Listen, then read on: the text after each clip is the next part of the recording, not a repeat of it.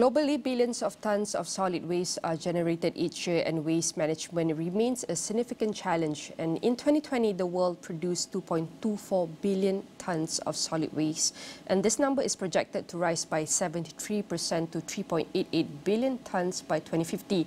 Many communities, particularly in low-income countries, lack access to proper waste management, with over 90% of waste being disposed of in unregulated dumps or through open burning. One viable solution to this problem is generating energy from waste. Modern technologies allow waste to be converted into renewable energy through processes like waste-to-energy (WTE) plants. And to discuss further, joining me in the studio right now is Pang Soilei, the Executive Director of Pamaran. I want to say thank you very much.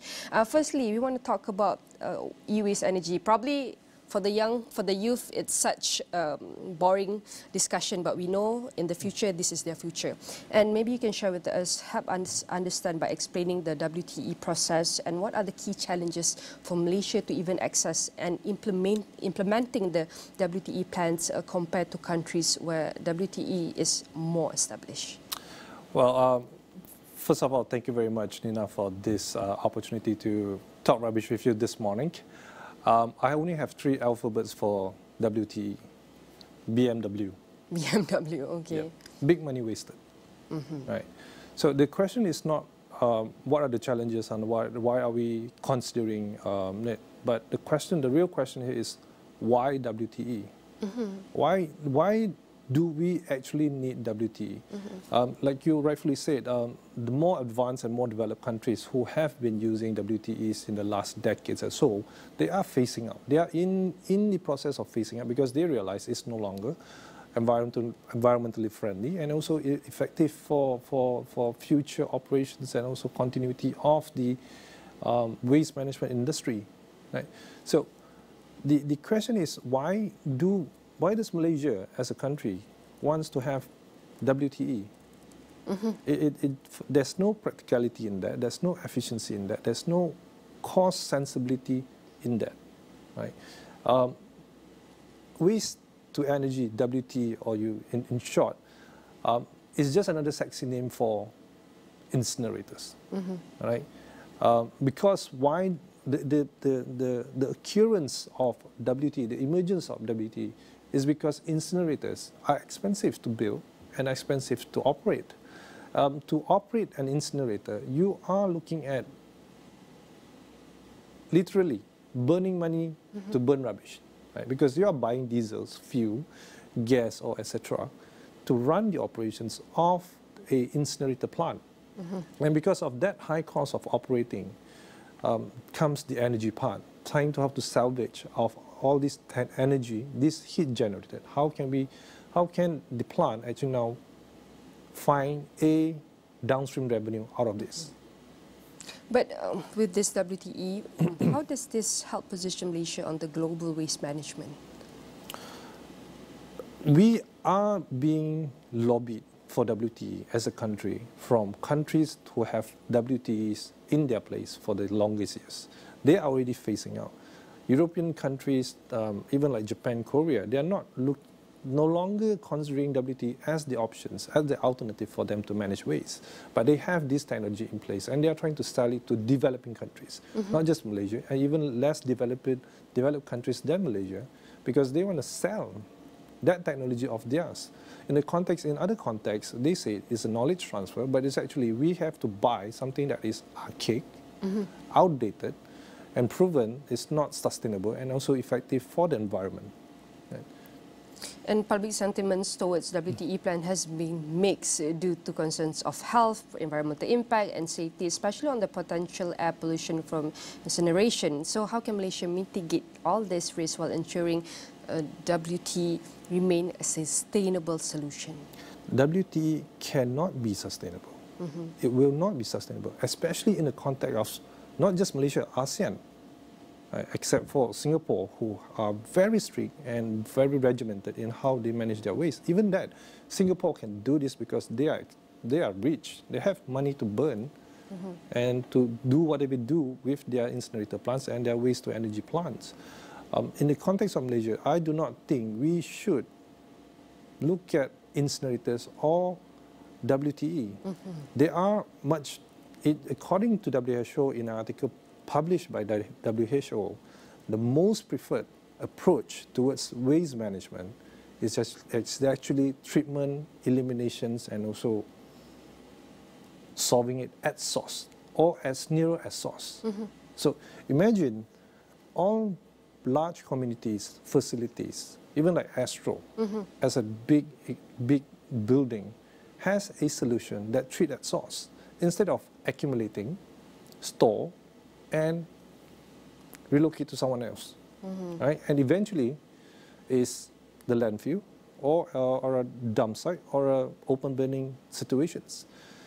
See, we like to call it the waste management system, all around the world. All right, you put your garbage outside, the garbage truck come and collect, the local council or private contractor collects it, bring it to a transfer station, do some articulation, pack it, and then send it to the final destination, which is landfill.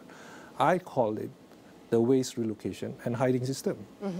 Because essentially, there's no treatment, there's no elimination, there's no destroying of the garbage that is being accumulated.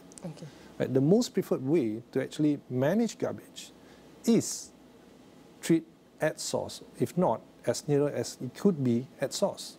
And that approach is not something new. It has been practiced by our ancestors centuries ago. It's just that there was no equipment or technology that can do it effectively and also environmentally friendly. You balik kampung, all right? Hari Raya, multi-families come back, all right? You have kenduri, etc., and then you have this garbage. What do? They sweep everything, pop, burn, right? Or they dig a hole behind the house, in rumah kampung kan, dig a hole in the house, you just bury it. That's it.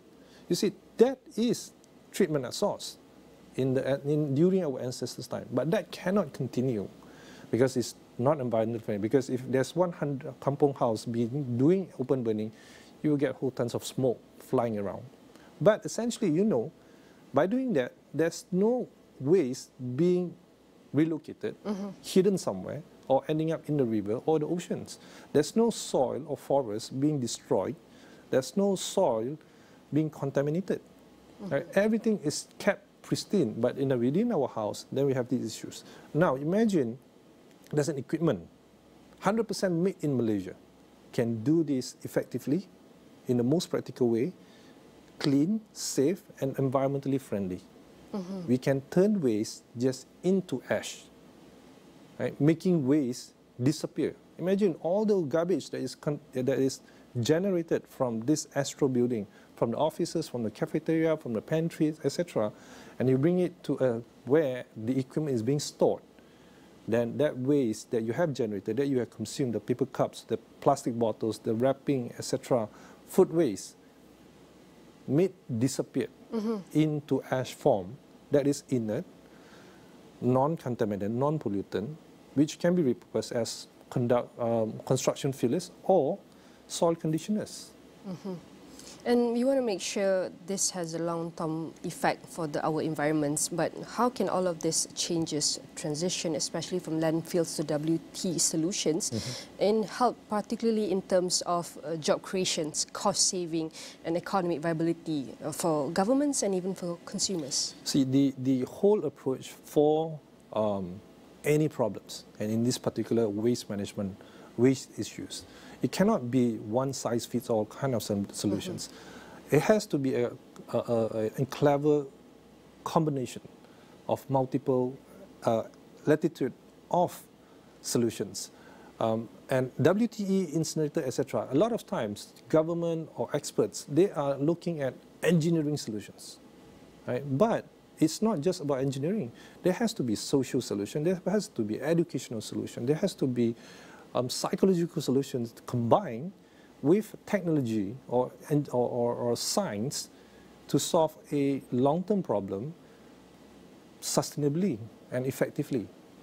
I give you an example. You get on a train, you go to a train station, you want to wait, you want to get from point A to point B, right? So you using that public transportation, you want to go from point A to point B timely. All right. Now, the service provider is going to use that as the KPI to deliver their service level.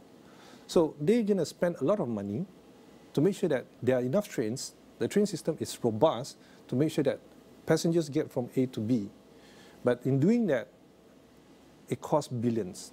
Let's say our RRT station, our RRT station or our KTM system, there will be billions for that.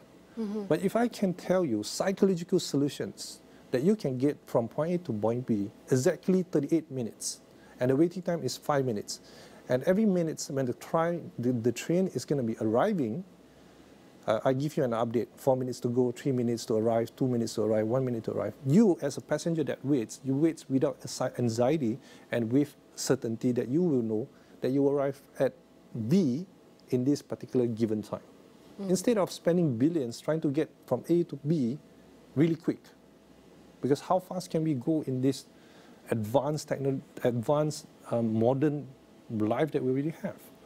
It's all about, it's just like you having your Grab. You don't mind waiting 6 minutes for the Grab to arrive because you know in 6 minutes the Grab will arrive. Because there's an update, 5 minutes, 4 minutes, 3 minutes, 2 minutes, there you arrive. That certainty gives you no issues of waiting. It's just that when we are waiting without certainty, then we have, that's anxiety. Then comes the service level, customer satisfaction index. So when it comes to waste management, it's not just technology that we put there. The public have to be educated. The public have to reach out and collaborate with government together to actually solve a problem for us in this generation and for generations to come. Mr. Pang, this less than 1 minute, but I really want to ask you this: as WT technologies develops, and do you see it evolves to where it will replace entirely the landfills, WTE, or can it coexist for the long term? Yes and no. Because, like I said, there's no one-size-fits-all. It has a combination of application in different market, different socio-economic standard, different logistic, geographical challenge terrain as well. So it's not one-size-fits-all. A small country can't afford a WTE. A richer country can do WTE. But again, the question goes back: is it safe? Is it efficient? Is it environmentally friendly? And to set up a WTE plant, you're looking at destroying about 20 to 30 acres of land, which can actually be kept pristine. And this place, after its post-commissioning, right, decommissioning, it's rendered no use as a dead zone in that particular areas. And definitely, with all of our discussion here with Mr. Pang, the Executive Director of Mampan, we want to make sure that Malaysia can ensure that WT complements the recycling efforts, not detracting from them. And definitely, all of our discussion here, Mr. Wang will be featured in AWANI.com and across all social media. Again, I would say thank you very much, and I hope we can have a future discussion about e-waste management, definitely. And that's it for Niaga AWANI. I'm Nina Rosman. Catch you on the next one.